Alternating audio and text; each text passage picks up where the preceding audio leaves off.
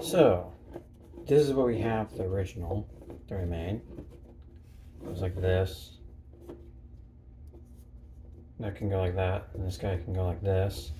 The problem we had was multiple problems, so this is a problem right now. It kind of, we have to make it where it doesn't hit that. But also, we need it where, when this one goes like this is going to be twisted at a weird angle. And these guys go like this. See, angle's not going to make it. So we 3D printed these little guys. Made this. This is our own little, I guess, ball joint. We 3D printed that. 3D printed this. This is actually two pieces. The ball is right here. This is like actually the ball the same size we just cut out.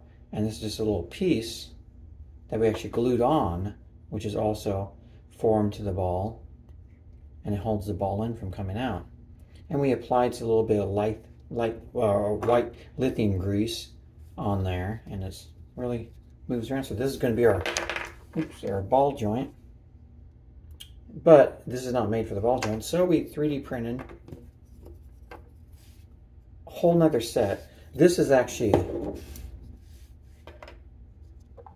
two pieces that are glued together. So instead I just made it one piece, and we also had this piece here that when it moves it kind of hits against here.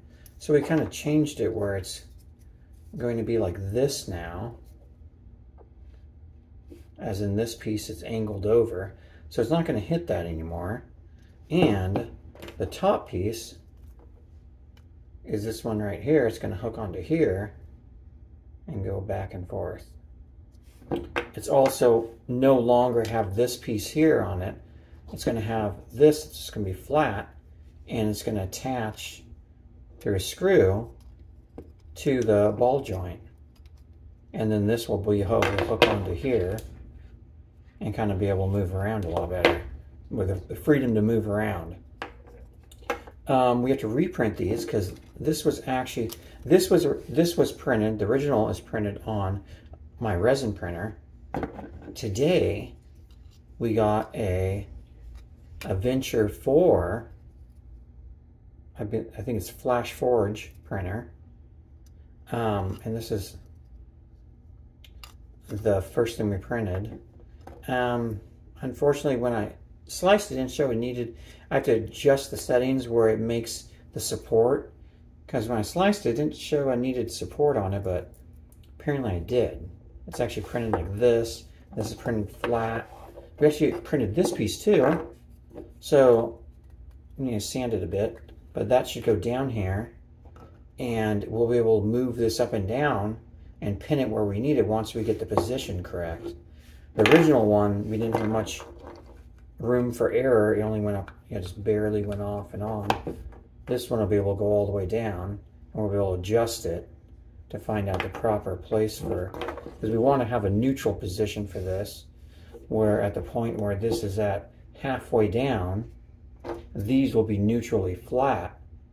So the head will be flat, so it can either go one way, the same amount of direction one way, and same amount of direction the other, and forward and back too. So we want kind of a neutral position for that. So we have to reprint. This one actually didn't turn out bad. I think I might actually keep it. Reprint this one. The awesome thing about this printer is that to print this in our resin printer probably would have took, I want to say, about 8 hours, maybe 9 hours, sometimes 10. This literally took 40 minutes and it was printing. Amazing. We'll be able to get this robot done a lot faster with this new printer. Just wanted to give you guys an update, and thank you for watching. And if you're not subscribed, please subscribe, and please give me a thumbs up.